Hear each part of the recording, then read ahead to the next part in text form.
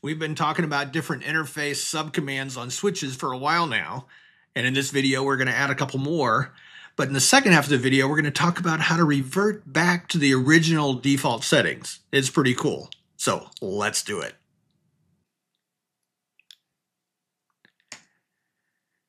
First, the point of this video is to discuss a couple of important but not terribly complex interface subcommands having to do with enabling interfaces and documenting interfaces and moving around the command line interface. So that's just kind of making sure you know what you need to know for the exam. But then we'll talk about how to revert back to the default settings with the no command and the default command. Again, useful for the exam, but also very useful for real life and understand what's really going on with Cisco iOS. As always, hang around to the end. At the end, I'll give you some advice like you're in my study group, where to focus your study after finishing this video, in particular what to use here at the Network Upskill channel for further study, and what you can use from the official Cert guide. All right, let's go. First to review, let's talk about the subcommands that we've talked about related to this chapter so far. First, there was the speed command, which say on a 10, 100, 1000 interface, had options for 10, 100, and 1000, and also for auto, which is the default. So speed auto meaning auto negotiate the speed. And similarly, we have duplex. So duplex question mark shows us the options there, full and half, and then auto again to auto negotiate that setting. And then in the most recent video, we talked about auto mdix. And interestingly, the command syntax for that is mdix auto, which is the default to say do it, or no mdix auto, which is the command to say don't do automatic mdix. Now, new commands for this video. In interface mode, we've got the description command. So description question mark tells us what it's about.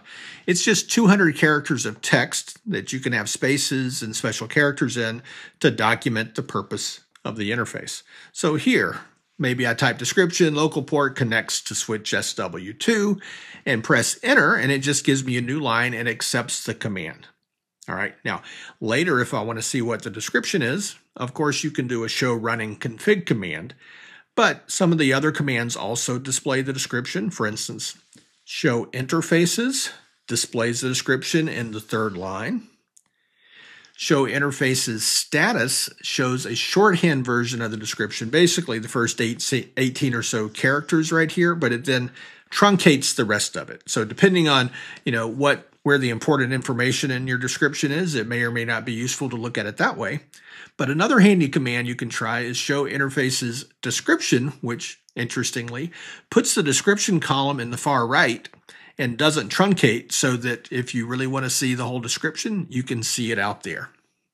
Next up is one of the most powerful and commonly used commands in iOS. It is the shutdown command in interface mode. So here's the idea. Interface whatever, in this case gigabit 107, and you type the command shutdown and press enter. And what you've told iOS is for this interface, you want to administratively disable it. That is, stop it. Quit sending light or electricity on the port. The link will fail. You're not using it anymore. It's down, down, down. All right. So we see a couple of the log messages that appeared after I issued this shutdown command in lab. And it even says the state is changed to administratively down, change state to down. So let's talk about those states for a moment. But the link is now unusable by choice of the network engineer. So first off, if we go and look at some of the show commands, show interfaces, there is a pair of related status codes. So we're going to talk about this a lot in this video and the next one. So this first line of output says the interface, gigabit Ethernet 107 in this case, is first status code and then second status code. Interface is whatever, line protocol is whatever else. So those go together, and when it says administratively down, that simply means you configured a shutdown command. So it's down because you configured it to be so. Whenever it's administratively down here, it's always listed as line protocol is down. So those go together, and that's expected because we just configured shutdown. Now, if you go do a show interfaces status, there's a status column, but here there is a one-word status word, not a pair of status words. So this pair of administratively down and down is not reflected here. It's a one-word status called disabled in this case. Disabled means you typed the shutdown command, right? So two different ways to see the status, the two-word way and the one-word way. By the way, this command at the top, it also told us the one-word status disabled here. That's the same word you would expect to see in the one-word column of status here in show interfaces status. So what you want to make sure you remember through repetition and just memorizing it is, if I shut down an interface, I expect to see administratively down here and disabled in show interfaces status. Now, more broadly, you'll see different status codes. So the one we just talked about is administratively down and protocol status down in show interfaces, or disabled, as we just saw in show interfaces status. But there are other combinations when the interface is not shut down. In fact, the one we want is for the two-word status code to be up and up, meaning the interface is up and working, which in the single word status, interestingly enough, Cisco uses the word connected for that case. The next new command to talk about is the interface range command. So it's actually a global command that moves you into interface mode. However, with this range keyword, it means that I'm going to type what's basically a range of interface IDs. Notice it says 1011-15. So it's interfaces 1011, 1012, etc. through 1015. Now, what does that mean? First off, we get a little different prompt here to remind us this is now a mode for a range of interfaces. And then these commands that we type next are applied to all those interfaces. Now, what gets stored in the config file is not different, but it's applying all these commands to all the interfaces. For instance, the description will be added to all 5 interfaces. The shutdown command will be added to all 5 interfaces. In fact, when you press enter after the shutdown command, we see 5 log messages, one for each of those interfaces showing up here to tell us that the state has been changed to administratively down. All right, so it's just a way to more easily configure a bunch of interfaces all at once.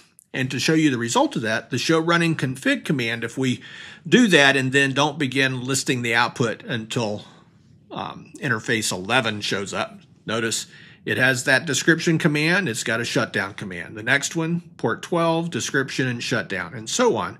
It's just repeated those commands throughout here. And the show interfaces status shows evidence of the same description on all 5 of those interfaces as well.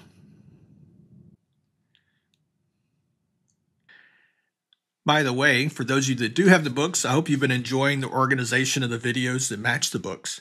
If you've been thinking about adding the books, if you would use the link here or the QR code and click the product link there, then it turns out if you buy at Amazon or CiscoPress.com, they end up giving me a few dollars back from your sale at no additional cost to you. It's a great way to support the channel, and I'd very much appreciate it. All right, back to the content. Now let's talk about how to revert configuration back to its original state after you've configured some of these commands. So for instance, you've learned about the description command. Its default is to have no description at all, but here's one that we added. Shutdown on switches, the default is to not be shut down, which is the no shutdown command. Here we've configured the non-default value, which is to disable it, that is the shutdown command. Again, the speed command, the default is auto. Duplex command, the default is auto. We've configured non-default values there. And the output from the show running config command, by the way, this command, show running config, interface, whatever, will show me just the config for that interface. It shows me these 4 non-default values here. Now, how do I know those default values? Well, from experience. For each of the commands, you learn them, and then you learn what their default values are, and you get experience with them. But you do get some affirmation about what the defaults are and are not from iOS itself. So I'm going to walk you through that. So here are the values that are, say, pre-configured in some example that I'll use here. Now, if I wanted to revert back to the original default setting or to some other setting, here's what I could do. So here's a list of the commands that we just saw on the left column in that example. So if the port is shut down and I want to go to the other state, so it's one of 2 states, administratively disabled with the shutdown command. And if I want to go to administratively enabled, I issue the no shutdown command. And I know that again from experience and reading and that kind of thing. However, if I wanted to get rid of this description, I'd just use the no description command in interface config mode. I don't have to type the description text out here, just no description, and iOS says, hey, you don't want a description, we'll get rid of the description.